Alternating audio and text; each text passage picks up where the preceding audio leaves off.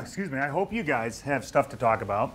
And it doesn't need to be questions, obviously. I'm interested in any points of view that we can share and develop together. So thank you again for taking the time to come. My name's Dave. I'm a director in our research and strategy group. My background is in psychology and communications theory, and I'm part of this research team, mostly, that looks at the questions of why we have buildings. So I thought I'd just start, not knowing many of you, although we've met, and we're going to defer on the 400-slide history of the binder bin until the second half. So you'll just have to wait for a minute. But I thought we'd at least start with just a simple question of why is it that you think clients have buildings? Why do they bother? What is it that's driving organizations to have buildings today? They need shelter. Yep, that's a biggie. Today's kind of a cold, nasty day, and you got to get them out of the rain, and computers work better when they stay dry, so that's a big deal. Culture.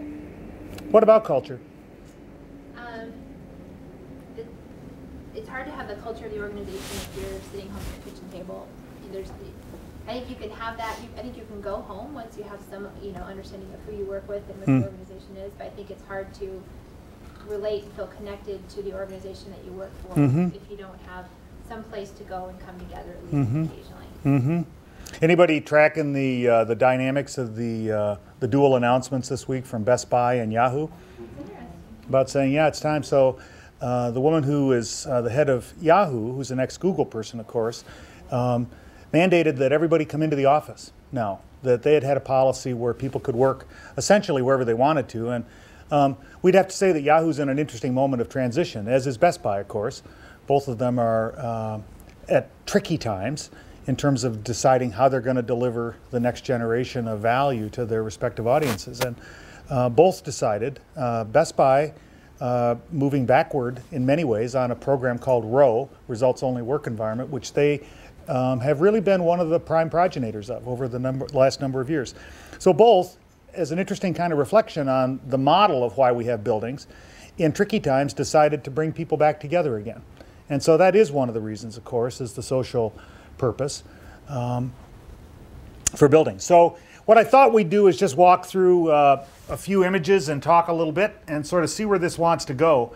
So I thought in reference to being in Chicago, Jay Doblin, of course, started a firm here, one of the great design firms, back in the era of streamlining, called Doblin and Associates and later JDA, and now merged in with a couple of other major design firms. But Jay Doblin is one of the fathers, really, of this whole question of how good design happens and what design really means. And I think in terms of thinking about buildings, it certainly can mean all sorts of different things. And if we come at buildings from a real estate point of view or a utilization point of view or an occupancy point of view, you could say, well, buildings are really about efficiency. So let's get the efficiency up, let's get the cost down to the client, let's negotiate the leases properly, etc.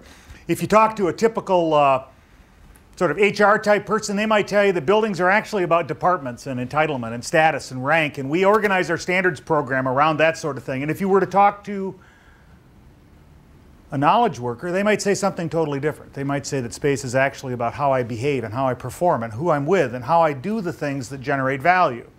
And so depending upon the audience, you'd get a range of different things. But I think one thing is certainly true, and that's this idea that buildings always reflect culture. Buildings are very much a part of the nature of how cities work, how cities evolve. People come here to this city, know nothing about architecture, get on the boat and go on the architecture tour. Why? Why do people do that? Why are people so inherently drawn to something that's really as utilitarian and abstract as a place for shelter? Why are they drawn to that? What is it that causes it?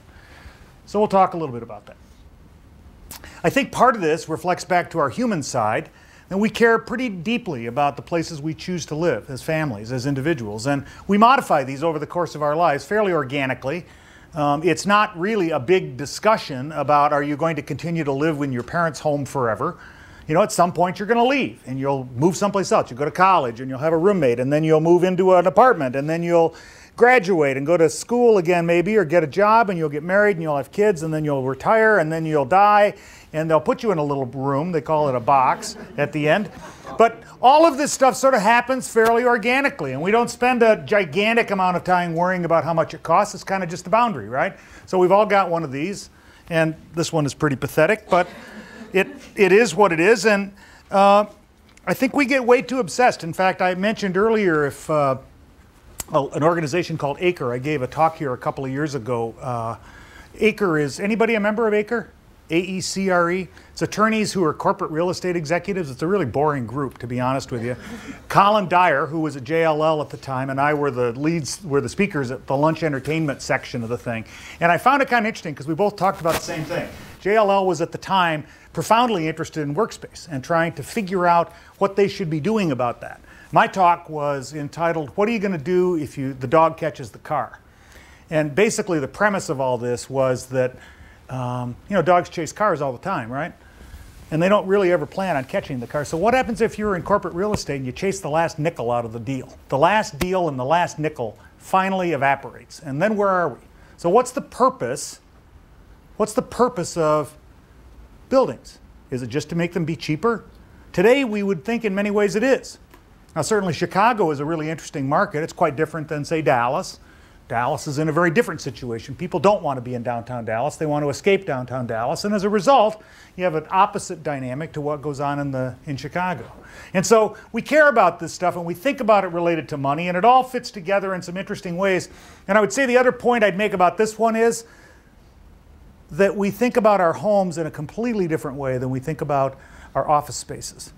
And of course you would. I mean, one is where you live and you raise your family there, and it's your sovereign place where you can escape and all of this stuff. But in some ways, much of the deep stuff inside of us, inside of our old brain, actually works the same way regardless of where we are. The other thing that's interesting about it is we haven't really done a lot yet to change the sort of overarching ways that we really operationalize space use and the value of space to organizations. We tend to think of offices in a fairly shallow way. In fact, that was one of the things that to me was so interesting this week about the Yahoo announcement and Best Buy's announcement immediately after, which highlighted the fact that both Google and Apple, arguably two of the most successful companies over the last decade, have had a philosophy and a policy of creating places that are so compelling that people want to be there. Rather than thinking about space as basically bad because it's a cost and therefore the best it can be is less bad, so make it cost less, that necessary evil model of buildings, which is in some ways where much of the market is today, they think about it quite opposite of that. And so they think very intentionally about the purpose of buildings. And we maybe don't end up with buildings that look quite like some of these archetypical bad examples. Our point of view on this is a straightforward one. Churchill said this following the ending of the war, World War II. Of course, Parliament had been burned badly by a V2 strike, and they were trying to figure out what to do. So Parliament's an ancient structure, had been around for many, many years, and it was outmoded in many ways. And so the natural tendency was to think, how do we improve Parliament? And of course, it's a fairly historic building, so most of the improvement was considered towards the interior. What are we going to do to improve the interior? And so, as we know, if you're a parliamentarian in England, you suit up prior to going into chamber. You put on a robe and oftentimes a wig. And the room in which this happened, the cloaking room, was very small. And the number of members had expanded over the years, and it was too small, arguably, and by almost any measure. So members were trying to get their robes on, and they were bumping into people, and they were excusing themselves, and excuse me, sir, and I'm sorry. And Churchill said, don't change that. Don't change that. That's what gets them ready for the things that we have to do when we come together. It's the physical proximity, it's the bumping into, it's the collisions, it's the interruptions, it's the excusing. It's those human activities that ultimately prepare these people to make policy. It's the human relationships upon which the negotiations are based. And I think he's right on that. I mean, there's little debate, I think, about this. So for us, it's an interesting time. Let me just give you a quick drawing of something here. You know that you've been doing whiteboards a long time when you always check. Not only to find out if you can use it on a whiteboard, but if it's actually a whiteboard, because I've written on a couple of projection screens over the years, and that's almost never well received. So let me just draw this real quickly. This is an example, not obviously mathematically correct, of a line that I believe is happening in our business today. And when I say our business, I don't mean Steelcase. I mean anybody in this room who deals with space as a business. Design firms, real estate people, corporate real estate types, whoever. What does that represent? Anybody have a thought? Per person. Say it again. Square feet per person. Absolutely, it's that. It's more than that too, but it is that. And that essentially is driven by this. So square foot per person reduction is driven by technology. How is that possible? Well, obviously this enables, this technologic evolution enables job design, or said differently, simply work, to happen in a different way, in a distributed way, right? Not always, not universally, not by fiat, but in many ways by choice, because as we move from a routine process to a cognitive and social process based to the economy, what we find, of course, is that this job design driving into this preference for people is actually changing the culture of organizations. And so we come back around to both of the comments that were made earlier, that the reason for buildings is ultimately about these things. This, to your correct point, is the amount of office space that's required in the developed economies of the world, not just in North America, but the developed economies more generally, the amount of space that's required by office workers doing office work at the office. In other words, if I don't need to be at the office, I don't need the space. Net office space, therefore, per user is going down, right? And it's going down ultimately because we can work in different ways in different locations. There's another interesting trend that's going on at the same time, by the way, because this reflects the developed economies, and that's this one, which is the amount of office work that's happening globally overall. And that's going up like a rocket. But it's very spotty, it's very patchy. So you could say, my gosh, India, the giant population, 1.2 billion people, you know, we can all name 15 cities in India that we didn't even know existed a few years ago that are over 1 million people easily, and China has 100 over 1 million. And so there's these unbelievable sort of growth patches, and yet India is still 94% an agrarian economy. So it's very spotty. It's very spotty. However, on balance, the growth that we're seeing here is not only a market opportunity, because it is that, but it's really a reflection of what IBM would call the globally integrated enterprise. And so labor arbitrage, which started, as we know, a couple of decades ago, that allowed us to move work that could be electronic or computerized to any place on the planet to capitalize on well-educated workforces and lower labor costs, allowed the global economy to begin to expand. When information could flow, whether it's finance or work, changed everything. And so I would say that this chart, or some version of that idea, is the mystery that we as a company are facing, and I would argue that all of us who are in the space business are facing as well. So how do you tackle this idea that work can happen almost anywhere, and that green line really suggests not just face-to-face work, but the integrative part that goes along with technology, and the cultural part that goes along with cross-cultural work and time zone variant work. It begins to blend us into all sorts of different kinds of relationships and equations that we really haven't dealt with before. So we've had global trade, arguably, since the Vikings, or Marco Polo, or something like this. But actually what we've had is international business. Being globally integrated enterprises is a totally different thing, and we're just starting to get over the cusp of that. Now, there are some companies that have been more globally integrated for longer, and it's worth studying them. So the oil companies are good examples of this. They've been pretty globally integrated for 75 years. But even they, and I've worked with one of them in particular a lot recently, would say that they're becoming a different kind of an organization as they work together more in teams across these boundaries. So this creates some mysteries for us. Mysteries are about research. Choices is about the things that a business chooses to execute next. So that's a strategy question. I would say that the research and strategy components of the decision tree that causes a prototype like this building we're sitting in today, this space we're sitting in today, Workspring, is really a prototype.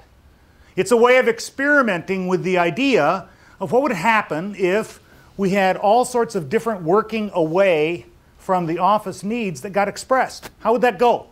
Is this a co-working place? Well, kinda. It's a little different than that. But what's a co-working place like? And what might a neighborhood cottage be like where work could happen in a walking community? And these are all different iterations on this idea. So when we say today, you can kind of work anywhere. My boss doesn't know where I am today. I mean, she doesn't even live in the same city. So she doesn't know what I'm doing. She's not managing me in any way that my dad or my mom would understand. So this idea that we can do what we need to do is actually a phenomenal point of personal empowerment to people, if we think of it that way. The era that we're in is no longer the you've been sent home because the real estate cost was high and we believed we could downsize our space requirement and still trust that you were going to do something at home, because by the way, we can keep track of you electronically now. It's not that so much anymore. It's really about working where you need to be and making that choice happen. And remember, you're talking to the research guy, the futures guy, the guy that's supposed to be looking out. What I would say we see as an abundantly clear pattern, separate the examples of Best Buy and Yahoo, is that people are being given the freedom to choose. And that is the killer app. People having the freedom to choose. Are we all there universally at the same time? Heavens no. This is in the process of emerging. It's the chrysalis unfolding. And it's going to change everything, we believe. So let's talk about this for a second. How long has civilization existed? Human civilization. Anybody got a guess? Roughly 10,000 years. Species for 400, civilization for 10, give or take. So let's talk through 10,000 years of architectural history in 10 minutes. And just sort of see where this takes us. Well, actually, it starts exactly where you were, Jack, a minute ago. It starts here with shelter. This has always been the case. It's always been the need. It was true prior to 10,000, of course. I mean, we had to have shelter. It's Maslowian. It's the bottom of the pyramid. You have to be there. Second thing that happened was symbols.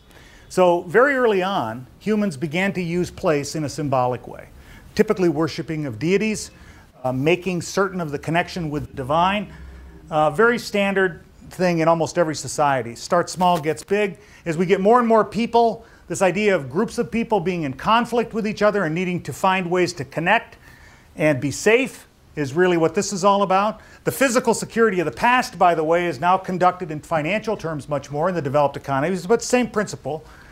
And then all of these exist in the context of social relationships, community. And I would make the argument that in our 10,000 years, this gets us through the first 9,850. More or less, up until the dawn of the industrial era, what drove our activities and our use of place was largely related to this. Now, something changed in the dawning of the industrial age, and that fundamentally had to do with a couple of things. The first was the inversion of the labor-capital relationship. We're familiar with this idea. Up until this point, economies have been driven by labor. Capital was a relatively small thing. As this began to shift, we began to be able to invest in mechanization, which made capital the big tool, opened up the world not only in a manufacturing and industrial sense, but also in a financial sense, and we saw the game begin to change in fairly substantial ways. This plays out today. We're still living in the middle of this. The other thing that happened, however, is we began to build business organizations that were bigger. Up until this point, most business organizations weren't large. They were small. It was family farms. So Mom and I have the farm. We got a couple of kids. We raise the crops. I fix the harness at night. She darns the socks. We have a small store. That's the way it went. There just weren't a lot of large businesses. And so when these gigantic organizations began to happen as a result of that inversion, we started to see the adoption of the sort of church model or the military model in organizations. Even governments, by the way, weren't very large in most cases back at that point. What was large was the Catholic Church, and it was structured very much like this. So you got a kind of one pope. We got a new conclave going on. That's pretty cool. Any March Madness bettors out there on who's going to show up quickly out of the herd? So we sort of had that happening. And then the military thing, one general, lots of privates. These were the models we understood. It was very command control, quite literal. And so we kind of adopted this model. And that became part and parcel as we invented this idea of an industrial age organization. The other thing that was happening, actually two things, were that the toolbox started to change. So we began to understand how to build buildings in different ways. Buildings that could go up without getting thick. So up until this point, we didn't really know how to build buildings in a manageable way that could create a cityscape. Cityscapes tended to be low, frame construction, etc. The Great Chicago Fire, we all know this sort of story. So we began to understand how to do building technologies that allowed the construction of larger buildings. But at the same time, we were inventing a variety of things that went inside of those buildings that made tall usable. So elevators and lighting and plumbing and HVAC, all of these things incrementally coming along over the decades to inform that. The other piece that was simultaneously developing was the technologic piece, the communicative piece, the information management piece, beginning with the transatlantic telegraph, really, or the telegraph on land initially, the ability to send over great distances relatively simple messages instantaneously. Changed everything. Changed everything. The telephone, of course, followed that. The typewriter is often neglected in this evolution. That was a pretty important tool as well. It resulted in the non-printing press development of multiple copies, which made it easier for people to move things through a system. So we see the evolution of all this stuff. And I would argue that this got us through the next 100 years, up until roughly the middle of this last century, the 20th century, up until give or take 1950. And what happened really in 1959 in specific were two important things. First, Peter Drucker, the great management sage, coined the phrase knowledge work. This startled me the first time I stumbled across this. We think of knowledge work as a relatively recent idea. And of course, Drucker has always been ahead on everything. But he coined this nearly 60 years ago. That's a long time. And we've been developing back from or out from this since that period. The other thing that happened was Noyce received the patent for the integrated circuit, which changed everything as well. And the integrated circuit, of course, is what makes computerization possible. It sprang out of the evolution of the transistor during the war. But this whole idea that we could begin the process of growing an information management infrastructure really is tied at the technological level here and at the utilization level here to those two big ideas. This was the beginning of what we knew as the next era, more or less. And there are all sorts of ways of defining industrial era and information era. I won't go into all of that stuff. But I would say that what changed is we began to see this idea of the organization man, and it was largely men at this point. Women's role in the workforce, separate from World War II, was still largely low-level clerical activities or not in the workforce at all. And we had the movement away from the sort of routine process, offices the back, in support of the operations part of the company, which was the real business. So office work was a relatively unimportant thing that existed primarily to support order management and that sort of thing, accounting, bookkeeping, etc. We started to see that change in the middle part of the 20th century with this notion of the ascendance of the white-collar workforce. This happened largely after World War II. Of course, we began also to have the long-span open bay building, courtesy of Mies, another Chicago story. And we start to see the change happening in the toolbox as well. So almost all of this stuff started to become at least electric, multifunctional, and increasingly pervasive. So you don't have to go back very far to movies of this era. This would be the end of the black and white era. To think of the pedestal with one telephone on it that's shared by all of the engineers sitting at their identical tub desks in the sea of desks model. That was sort of what that was. This was not the first time that the technologies had changed everything. And it was not the first time that the adaptation to these technologies was profoundly difficult for us. So when the technology of the telegraph first hit, it wasn't viewed as reliable. If you look back on the history of this stuff, we play this same pattern out every single time. So we had this happen initially, we had this happen later. The transatlantic cable, now you didn't have to communicate via steamship, crossing the ocean with a letter. That was what was the option up until that point, of course.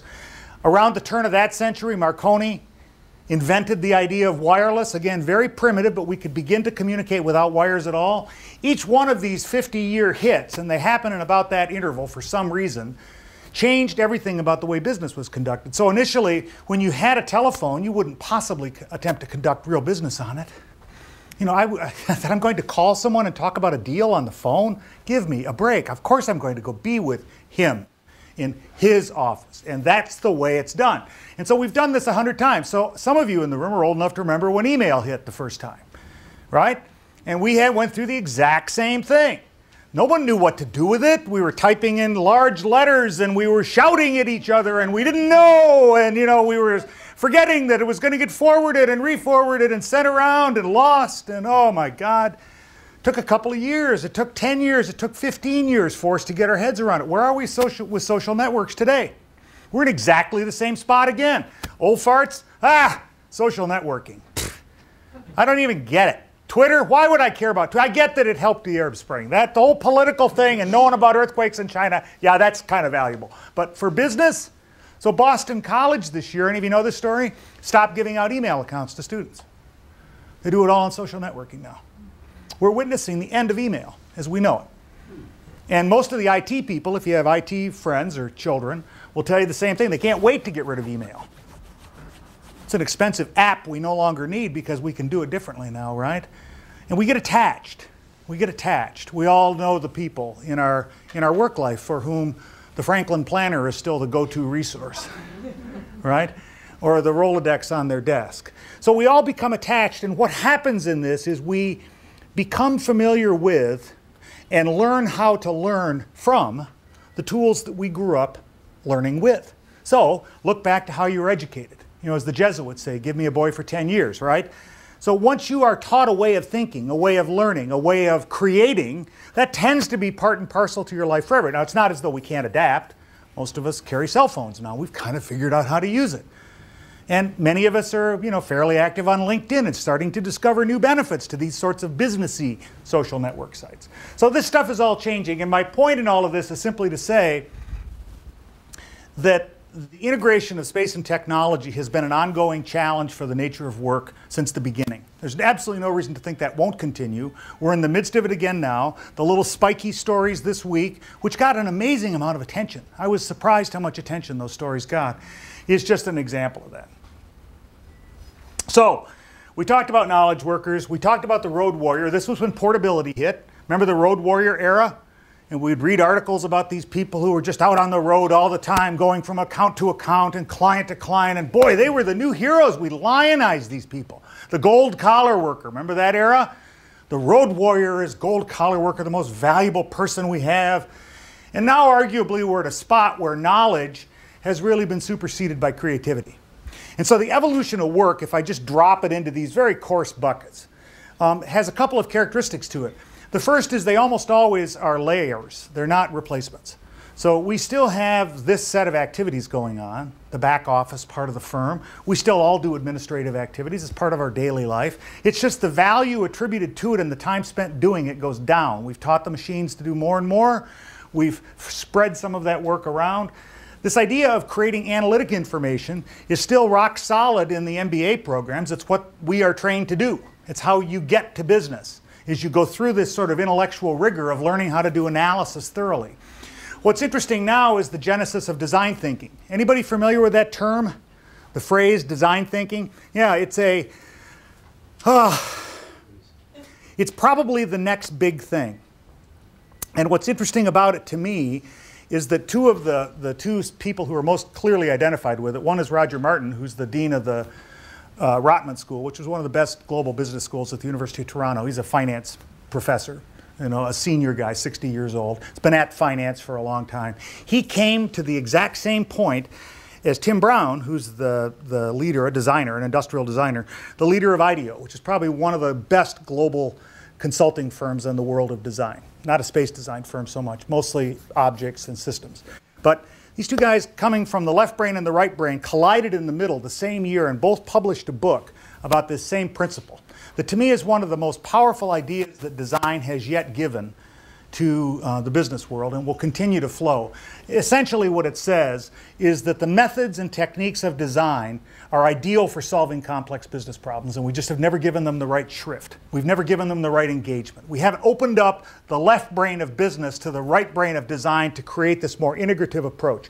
In fact, interestingly, Rosabeth Moss-Kanter, who many of you I'm sure have read her books, was emeritus at Harvard, retired, I don't know, 2 years ago, something like this, and her first blog post on leaving Harvard was essentially mea culpa. We screwed up. We have an entire generation of MBAs who have never learned that there are two sides to their brain. And we've taught them all the analysis and none of the synthesis. They've got all of the drive and not enough of the values, and where the hell are we? And this was in the era, you know, post-reflective on some of the great corporate collapses of the last decade. So let's trot through this. We talk too much about this. As far as I'm concerned, generations, there always are a couple of 3 generations in the workforce, usually 4, sometimes 3. We think it's a big deal. It's not a big deal. What's important about it is what makes them different. So what makes them different is this. These guys created and perpetuated this structure. This generation, with its heroicness, in essence, created the business models and organizations, generally speaking, that we know today. These guys were the big pig in the python, post-World War II, gigantically well-educated, historically so, and huge, not just because birth rates were up, but because the externalities, the social conditions that drive how you define a generation, endured for quite a long time. And this was things like the racial desegregation movement and the early phases of the women's movement. So this is a very interesting group. Relatively small group, as we know, but these are the people, many of the people in the room are Generation Xers, I would guess, who grew up for the first time using computers as an assumption. The millennials we know are the network generation, again, about as large as this and more well-educated, so a very powerful group. This group is also proportionately more well-educated, but these guys were the start of that. And then we have this next group that's coming that we're studying now in elementary schools and junior highs. It's really important. How you learn to learn is how you will work. So from a research point of view, we study these guys a lot. So we don't know exactly what the character is of that yet, but it's starting to unfold. And we also know that there were a couple of other big technologic things. It's instructive sometimes to remember that the World Wide Web didn't even exist until 1989. And we forget how much change we've inflicted on ourselves in such a short period of time. We forget how slowly humans actually change. And we can adapt, and we can cope, and we can embrace, and we can become excited by. But there's, at the lurking back of us, there's this old brain, the old part of our brain that's still largely reptilian and still working in old ways about survival and fight and flight. So my point is simply that the stuff that we establish over here is still there. We still struggle for identity. We still make symbols, politics and turf.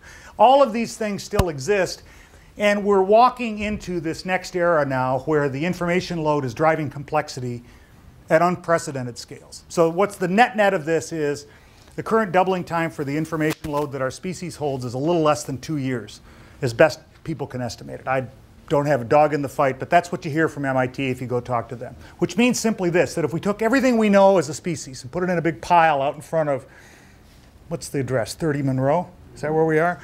Put it right there in the plaza, the pile of everything we know about metallurgy, about sex, about art, about physics, about everything. Put it out there in the parking lot. The size of the pile doubles in about 2 years. That's why we're running like chickens with our heads cut off, is trying to keep up with that, find the opportunity in it, get the meaning out of it, find the value, build the right set of relationships, because you can't possibly understand all that stuff. This is also why collaboration continues to be so important, and why we've just seen the beginning of that. We'll see more and more and more as we attempt to cope with that complexity. So this is in essence the landscape of the thing. As a company, we've been through a couple of interesting pieces on this, and the only reason I mention this is to say that, like many firms, we've concluded that what motivates people to connect with the value proposition of the firm is not making money. It's the firm having some sort of a purpose. What is it actually doing? And so the purpose statement for our company, which is sort of a combination of mission and vision, that was not something we talk about in public all the time. It's not like an advertising slogan, but I'll say it here because I think it's really important in the context of how this work and attachment question is evolving. So our purpose statement is helping create great experiences wherever work happens. Helping create great experiences wherever work happens. So what do you notice that's missing in there? Hear anything? Hear anything in there about furniture? Right? What do you hear in there about office or office? I mean, it's totally a different thing. So we passed 100 last year. That was our 100th birthday. Gives you time to reflect and to pause, to ask about future and to think backwards. And I would say that for us as a firm, looking into the future, thinking about the mysteries that all of this suggests, and thinking about the strategic choices and the partners and the value proposition and the why of buildings, it drives us down a very different path that's really quite different from the one we've been on in the past. I want to say this simply and quickly. This driving change in building things has got two fundamental roots. The first is this viral evolution of the change in work. And the second is the set of things that happened beginning in the mid-90s that went through 9/11 and now have extended out in this last 20 years. So if we took a snapshot of the last 20 years, I would call this an explosive period of experimentation and change. It's a slow fuse because humans change slowly in this stuff. We can change our laptops much more easily than we can change our personalities and our cultures and our organizations. But this explosion is ultimately about this technologic interconnectedness, the social needs that go along with complex work, and the kinds of relationships that live inside of all of that. That explosion is something we're still feeling. Oops. Okay. So, where does it leave us? So that was kind of a look backwards. Where does this leave us? What do we actually think is important as companies think forward? There's several things.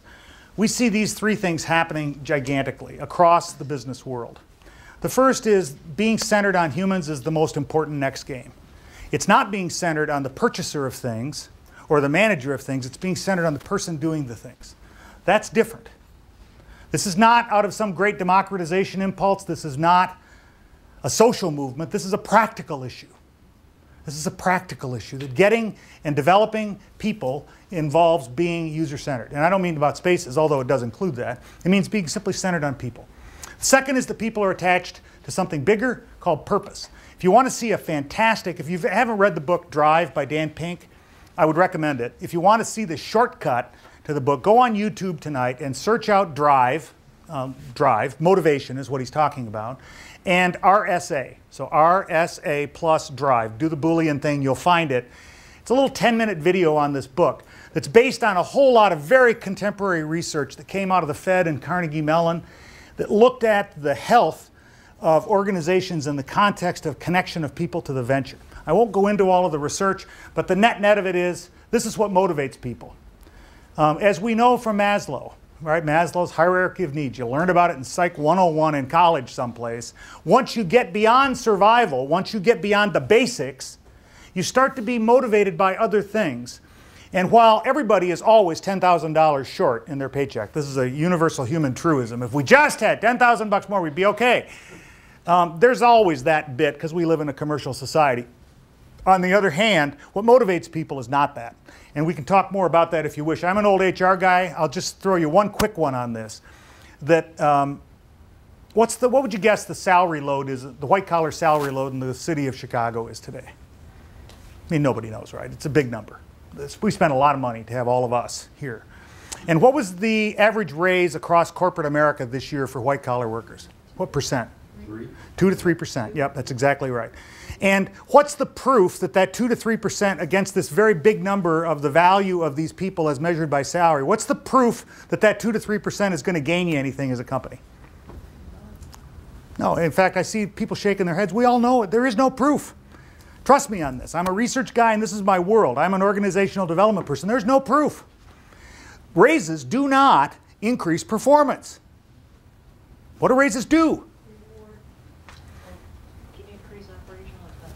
Well, they do that, and they do serve as a reward, and the reward serves to keep you, right? Because if you don't get a raise for a couple of years, what happens? You get dissatisfied, and oftentimes you'll leave. A lot of people don't leave, though. What happens is a great study on this. Dan Yankelovich, a sociologist, talks about this. Discretionary effort. I talked about this earlier today. It's a great thing. So discretionary effort. What's the deal with this is this, that you've got to perform at some minimal level necessary to avoid being fired, okay? Whatever that is. Not that any of us would do that, of course. None of us.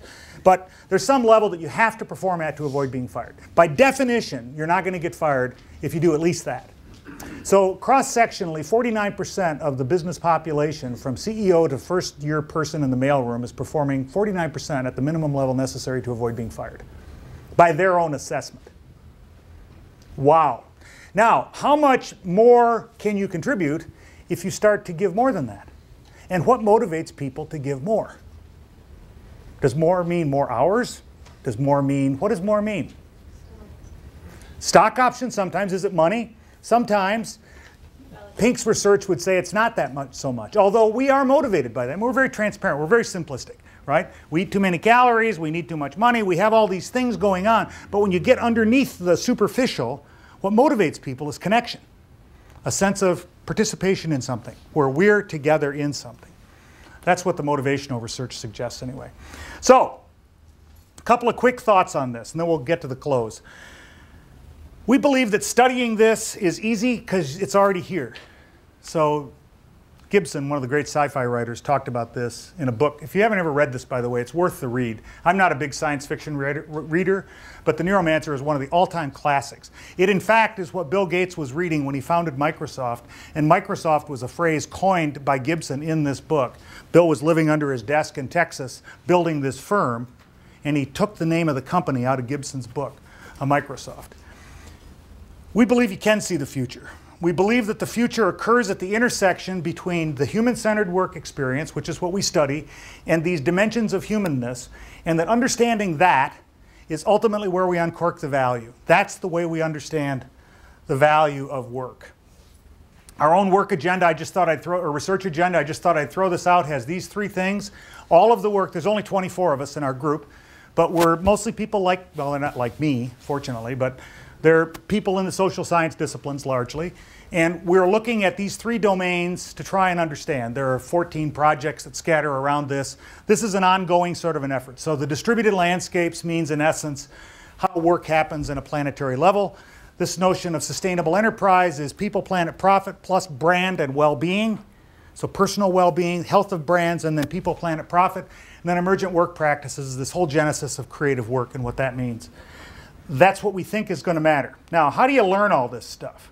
A lot of you haven't done field work, so I thought I would just share this quick video of what doing research in the field actually looks like. Oops.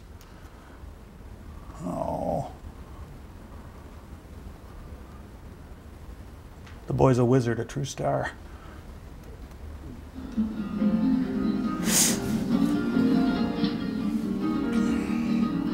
Field work is tough.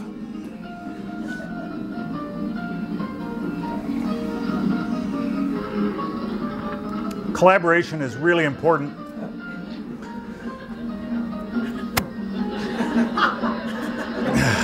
What?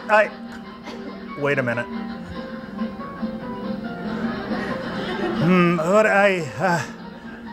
Oh boy.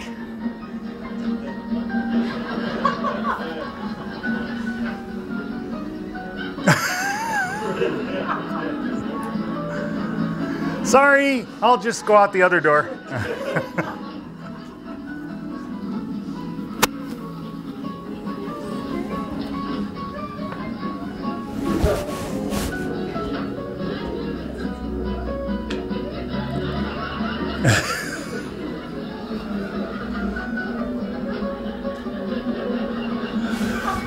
Okay, enough of that. Oh, excuse me, I had to do that. I just love that clip. That's great. It is. It's kind of funny. Oops, excuse me, I'll kill myself here. It is kind of fun. Doing field work is the best thing in the world. People will show you things that they will never tell you. When we send out surveys, I could go into a long treatise about this. Good surveys are a very powerful tool in social science. It's a really important idea. We're a boots-on-the-ground research group. Oh, I'm whacking my mic, aren't I? Sorry about that. So what's different about that is rather than send out a survey to 500 millennials in China, we go put 4 people in Chinese companies for a year and watch them work and learn from that. It's a very different approach to the field of understanding human behavior. So what do we see happening when we do all this stuff? So we're almost at the end here. We see 5 basic patterns emerging. I'll just highlight these very quickly. The ongoing re-questioning of real estate and why we have it, how much of it we need, and where it should be located, and how all this fits together is obvious. It's going to continue to happen. It is the root thing that's going on up here, as you correctly said. It is what's driving this net utilization per person. I think this is actually the best thing that's ever happened to the collective industries of spaces, by the way, because what this means, if we see this falling at 40–50%, which is what it's already fallen, right? Core net numbers would tell you, roughly speaking, 40% of most spaces are unoccupied at a given time. It doesn't mean they should all be occupied, but we have a great degree of space that's been provided by people like us and the designers and the real estate people in the room that's been provided for people that they're not using. Now, are they not using it because they're lazy slobs and they're not working?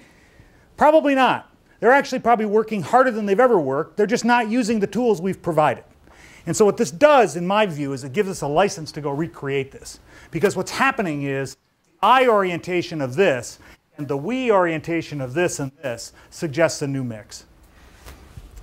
I think there's actually an amazing opportunity in this real estate utilization discussion to do some powerful things.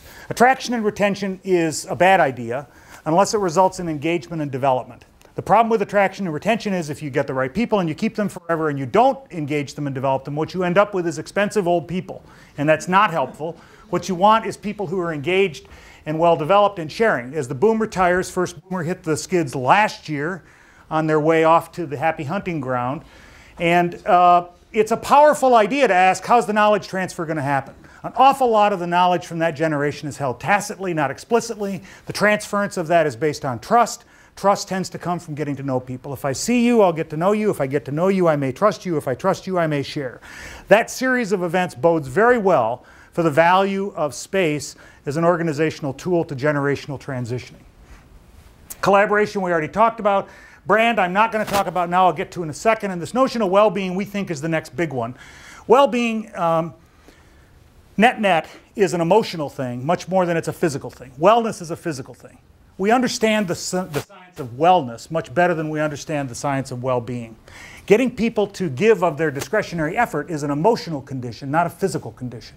If we think the work is going creative and knowledge, then we get people engaged better by engaging them completely, which means emotionally. So, in close, what have we learned so far out of all this in terms of doing this work, in terms of the future of buildings? The built environment is where culture breathes.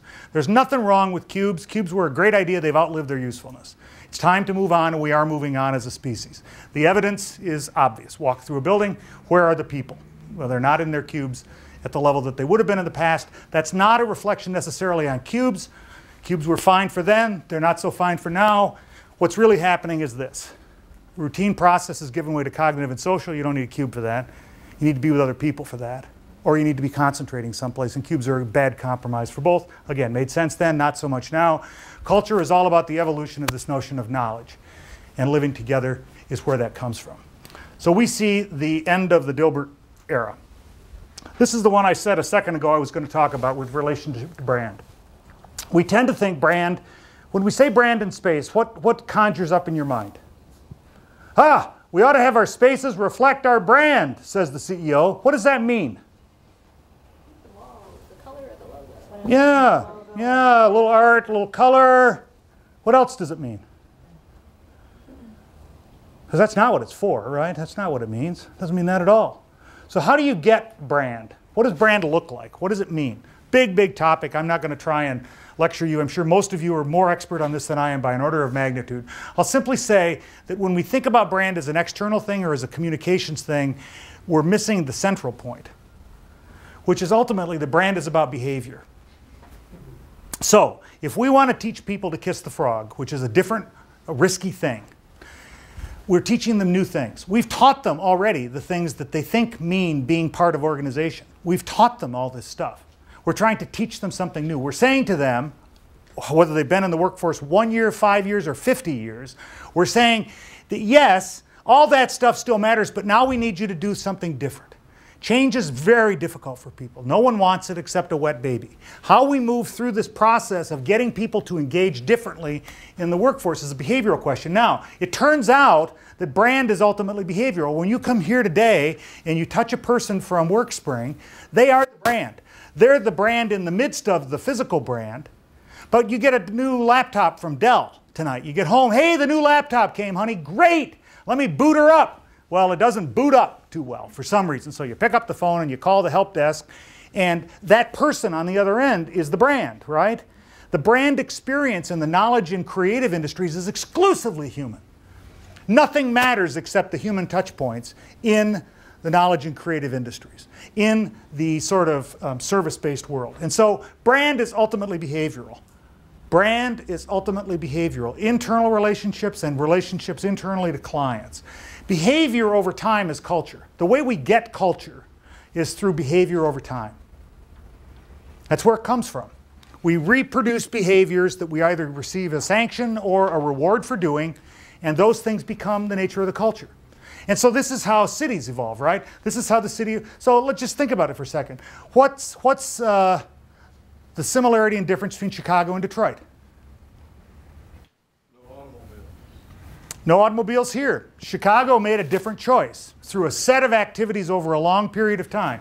Through a set of activities over a long period of time, it became a different kind of a city, right? Well, was it about the climate too? No, the climate's exactly the same. Was it about the access to transportation arteries and water? No, that's exactly the same. Chicago and Detroit are both on the Great Lakes. Climate, it's got the same climate. Immigrant population genetic base? No, they were settled by the exact same subsets of people at the exact same time. Military history? No, they both started out as forts. Why did they turn out so differently? Why is one an amazing, vibrant place that everybody wants to be, where real estate's off the charts and you're building buildings like crazy, and the other is the left armpit of the world that they're going to turn back into farms? Why? Well, the answer to that is in the nature of what those activities were that people began to perform and how they got trapped in their own assumptions.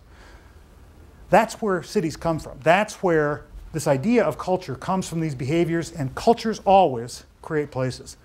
And this is where I want to make a point out of this. The learning in here is that the value in place making is bigger than the value of place.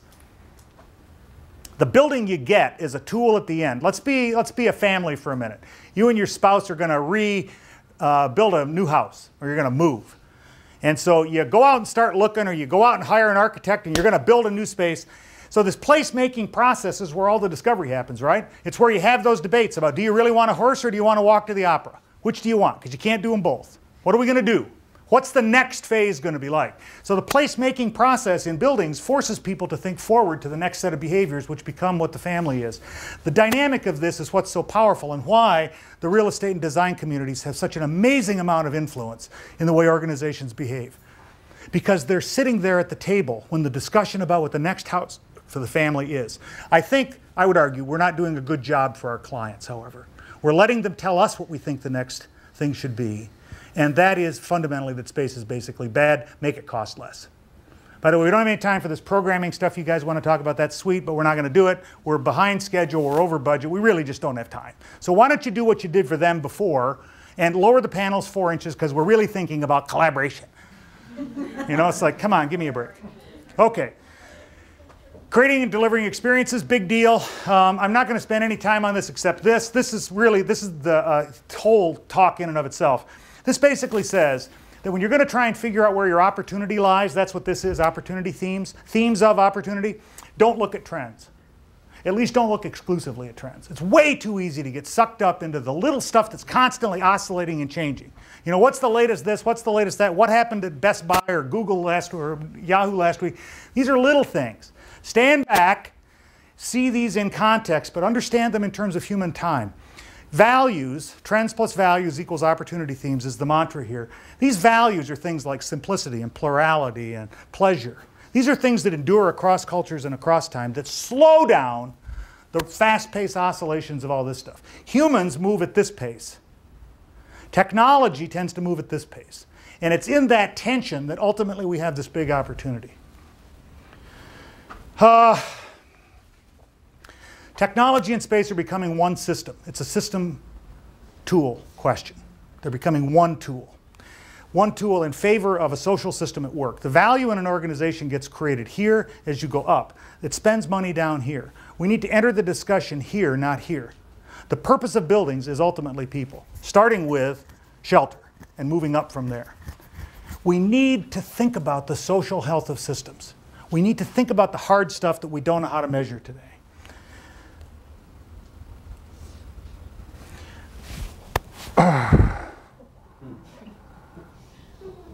There are all sorts of claims out there about what's true. There are all sorts of people claiming to be able to measure things that actually are hard to measure. I would say this, that as we look at this next era, and I'll just show you an example of it here, getting to the root of measurement of human behavior is a big deal. So this is a badge. This came out of a group called Sociometric Solutions at MIT. You can pass that around. It's a very interesting badge. We just finished a phase 2 test on this. What this badge does is it listens to you, and everybody wears one. So we just finished a test with 70 people wearing them and 50 badges spread out into our building where people live.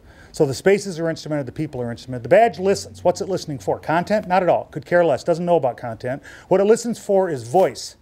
Voice tone, volume, frequency variance, and when there's over-talking between two people.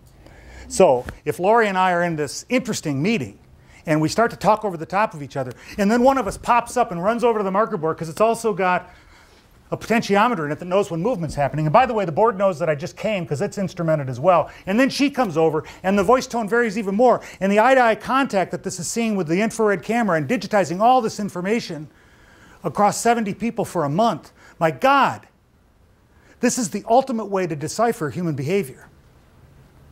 Right? Unbelievable, if you can understand it. So, where are we in this? We're just learning.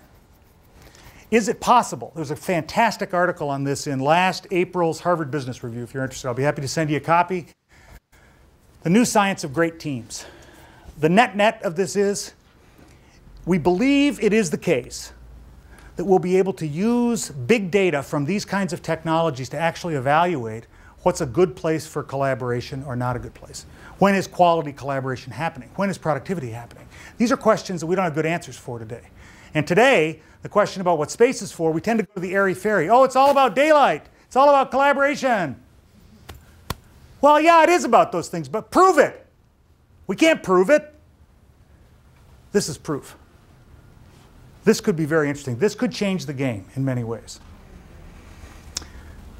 Last couple of points. We leave our people at the kids' table in the discussions about buildings too much. They manage these discussions all the time in their personal lives. We leave them at the kids' table like at Thanksgiving when there's overflow. And they can't sit up with the grown-ups and be part of the discussion. And it's silly. In fact, we have the buildings because we have people. We don't have buildings to support real estate companies, design companies, furniture dealers. We don't have them for those reasons. We have them because we have humans who have to work someplace. They can work at Starbucks, they can work at home, they can work at the office. Where are they going to choose to work? That's the model that's unfolding in front of us. How are they going to connect globally? That's the model that's unfolding. Engaging them in that process of discovery is a big deal. And that means we're going to have to irritate some of the systems. Never an oyster made a pearl that was happy. Pearls are made because oysters are irritated. The grain of sand gets in there and they start, and they wrap it up in something, and they keep wrapping it up until you get a pearl, right? That's where pearls come from. So something of great beauty comes from a source of irritation. I would argue that if we're not irritating our systems enough to create something new, we're missing the point. The vacancy rates are high today. In some cities, it's not an issue. In some cities, it's a cataclysmic issue. In some cultures, it plays totally differently than it plays here. Therein lay the opportunity. That's the dynamic of the situation. So my point on this one is simply that we ask people what they need. If we do a survey, say, what do you need? They're going to tell us everything about what they used to do and what they fear we're going to take if they're not really protective. And so asking is a lousy way to understand. And if we're not getting a certain amount of irritation out of our system, we probably aren't pushing the thing hard enough. That's the general point of this one. Thanks. I appreciate your time, letting me yell at you. I didn't mean to yell at you, but I thank you for being interested enough to at least come.